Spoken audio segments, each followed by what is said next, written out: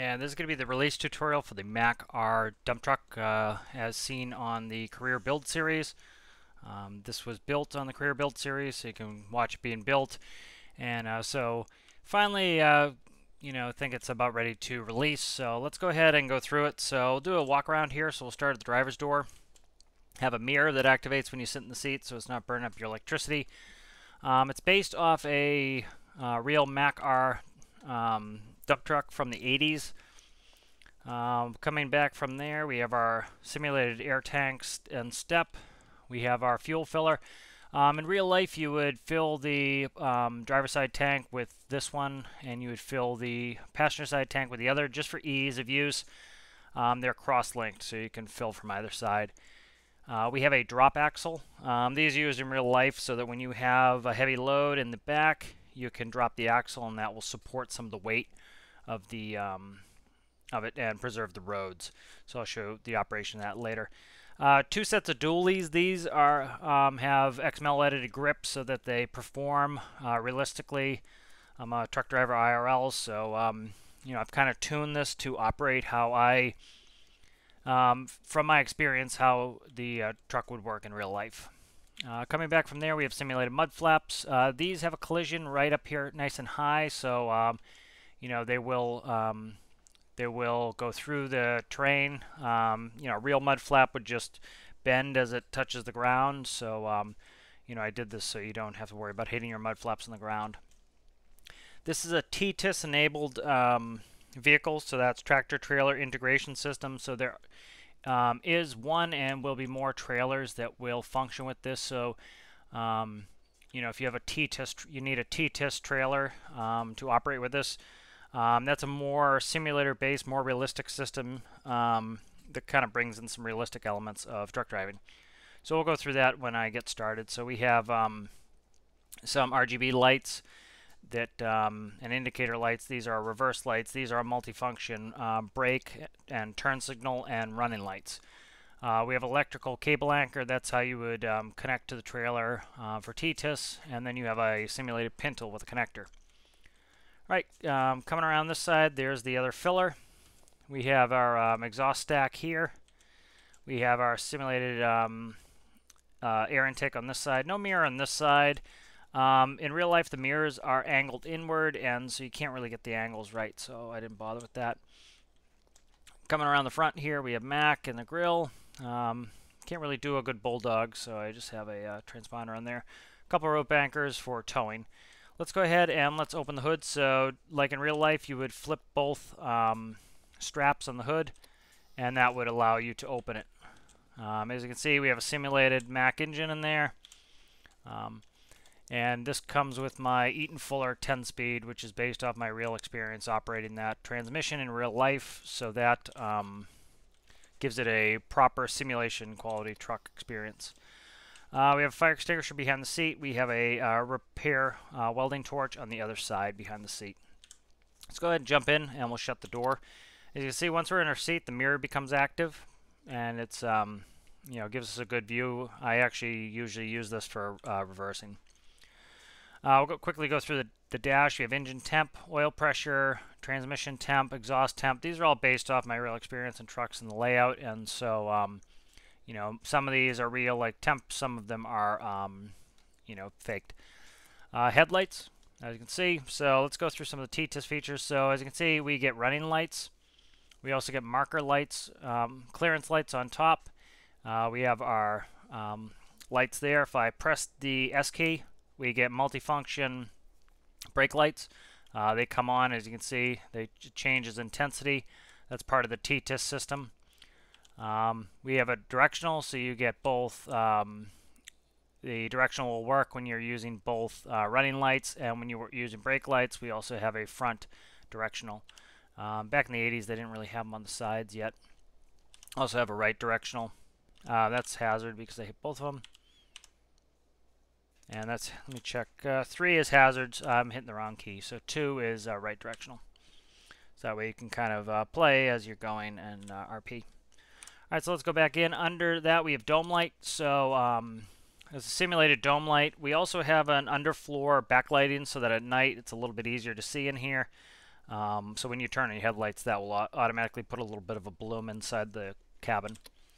I'll go over this when we get outside. This is dump body, gear to neutral, switch on, above 1,000 to raise. So this is based off of how real dump trucks work.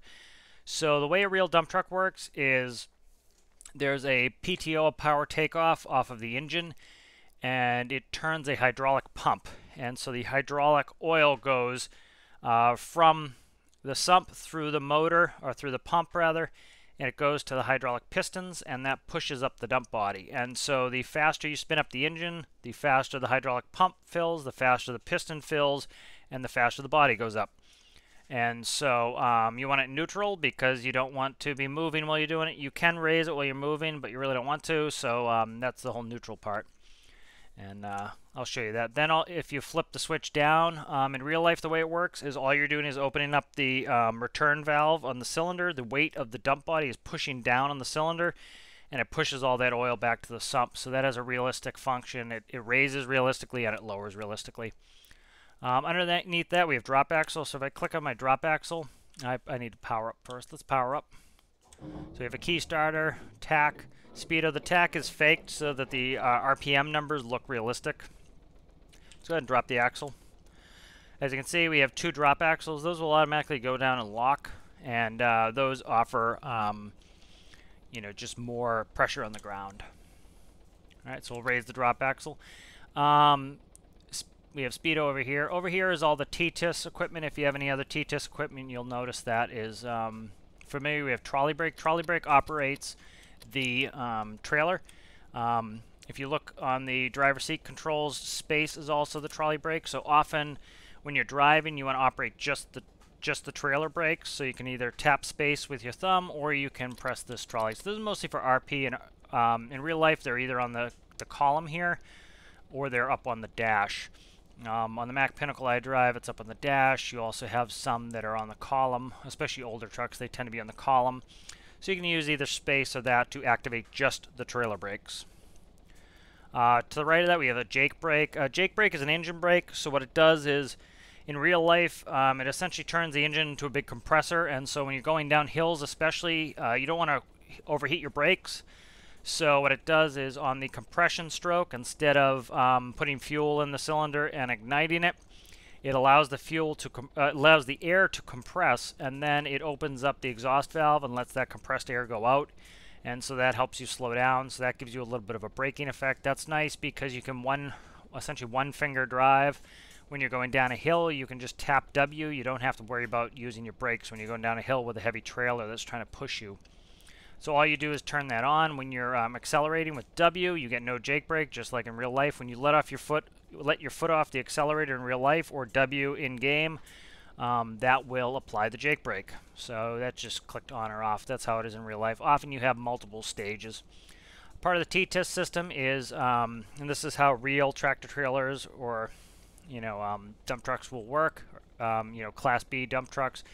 On your right, you supply air to the brakes on your power unit, in this case the dump truck. That releases the brakes, and it is colored yellow IRL, that's why it's yellow here.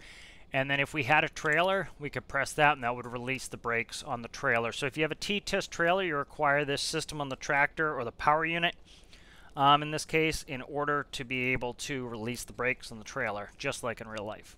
So since we don't have a trailer, all we need to do is release the tractor. So this yellow one will do that. This is a simulated doghouse. In real life, the remainder of the cylinders tend to have flat motors, or inline motors, so they tend to pop into the cab a little bit. We have my Eaton Fuller 10-speed transmission. This comes with it's a manual transmission. As far as I'm concerned, as a professional truck driver, all trucks should be manuals. The way you can tell where your gear position is by looking at the shifter. You shift with the up and down arrows on your keyboard, so you can keep your left hand on the keyboard and your right hand on the keyboard and actuate your gears. So let's quickly let's shut off the headlights, seeing it's bright out, and let's start going forward. So I'm gonna press W. All right. So this truck is again designed to be like a simulation quality or grade truck. I drive trucks IRL, so I little bit particular about it. So as you can see, our tack is going to go up, and it's going to pretty much max out. It does this in real life. You get up there, and it won't go any further. And so in first gear, which we're going to go 5 miles an hour. It's a 10-speed transmission. We press 1 up. As you can see, the shifter goes into the correct position. We get 7 miles an hour. Third gear is good for about 10. Fourth is good for about 12. Fifth is good for 15. Going to sixth gear, we're good for about 22. Seventh is going to be 27. Eighth, we start getting into much longer, smaller gears. We get into 41. We're in ninth gear now, so we're going up around 60 miles an hour. And if we go into 10th gear, we'll go in excess of 70 miles an hour, as you can see. So this is based off of the real truck that I drive. I did testing to find the exact speeds of where it would operate. And this operates realistically. So I'd normally be running around 1400 RPM in 10th gear on the highway, and so this is all set up to be very realistic.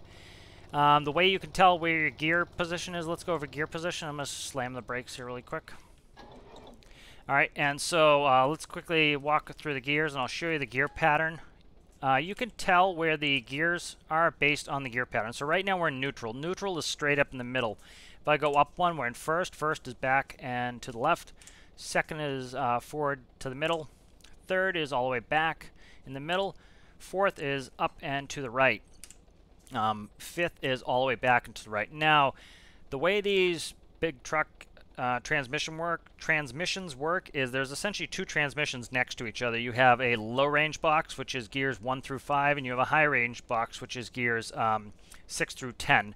And so once you reach 5, when you go to 6, you click a range selector. It's usually down here, and it flips the box over to the high range side. So you press up on the gear again, and it comes back into the left again, rearward. 7 is forward middle. 8 is back middle. 9 is forward right, and 10th is right and all the way back. So you can walk yourself through the gears. You know, once you get to the center, you know you're in neutral, and then you know you're in reverse when you hear the backup alarm. All right, so we're in reverse now. Reverse is forward left. The only forward left is reverse. And we actually have 2 speeds of reverse. Remember, we have 2 transmissions next to each other. We have the low range box and the high range box. You also have low range reverse and high range reverse. High range reverse is almost never used. Low range reverse, let's show you how fast low range goes. So, especially often you're going to be backing up to a trailer, or you're going to be backing up to an area to dump, in this case, coal. So this is the low range box. If I press down again, I'm going to go into high range reverse. So the nice thing about having a manual gearbox is this, you know, as I showed you when we were going up, you know that first gear you're only going to go 5 miles an hour. So if you're trying to do some real precise maneuvering with a trailer, you know it's only going to go up to 5 miles an hour. Same thing as if you're backing a trailer, this will keep you nice and slow. Now let's go down one, and we'll go into high range reverse, and as you can see, we can go nice and fast. So high range reverse is nice and fast in case you need to back up quickly, but this is going to make it much harder to operate a trailer like that. If we look at the top, we have some spotlights and simulated air horns as well. So next thing I'm going to do, I'm just going to get out in the sunlight, and we will I'll show you how the dump body works. And we'll just follow that, and we should be good to go. And I'll quickly just I'll show you how to connect this to the trailer that I have for it when I release that trailer. Alright, so we're just going to stop here, and I'm going to go ahead, I'm going to set my brake. I'm going to follow the instructions, so I put it in neutral. Alright, so let's look at our instructions. Dump body, gear neutral. So we're in neutral, straight up and down. And if you're struggling to find neutral, go all the way down to reverse. And then go up until it sits in the middle. Alright, so we're in neutral. We're going to turn our switch on. Okay, and we're going to rev up to over 1,000. So all you have to do is press W as hard as it will go. So we can go on the outside. I'm going to hold the W key. You'll hear the engine rev up. And that's how it will work in real life. The more you rev, the more pressure it puts in the cylinders, the more likely it's going to push up. Now, because this, I don't have any coal in the back here, if we look at the funnel, there's a funnel in the back here. The funnel is true. So this works like a real dump body. As soon as it gets to this, the door is simulated to just free float as they do in real life. And as soon as it gets to a certain height, believe it's max height, it's going to automatically open the funnel. And so that's when you're going to dump your coal. So you'd want to back up to wherever you want to dump it, and then you go through that procedure. Again, the way this works in real life is when you flip the switch back down, it's opening the valve. And so all that's happening is it's allowing the weight of this dump body is pushing on the cylinder. It's allowing the hydraulic fluid to run via, so it'd be in this section right here. It's allowing the hydraulic fluid to go up through the hose again and down into the sump. So if I press this down, you can see how it realistically slowly goes down. That's about the speed they go IRL. So this is the Mack R dump truck. It's been using it quite a bit on the career build series, and going to be putting it on the workshop. So if you have any questions, please leave them in the comments. And if you liked the video, give it a like. And if you liked my content, please consider subscribing, and we'll see you later.